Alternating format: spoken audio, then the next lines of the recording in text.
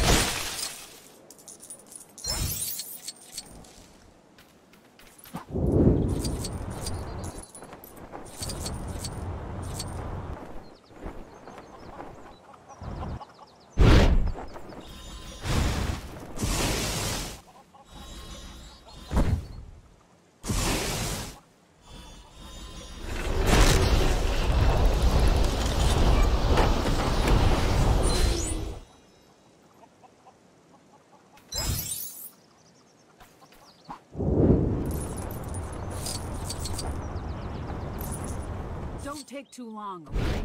I might have fur in this form, but it's still kind of chilly to be standing around without much on. Yep, those are my clothes, all right. Thanks a lot for finding them. Now, if you could just give me a little privacy. Oh, before I forget, I found this in the lake. Take it as a thank you.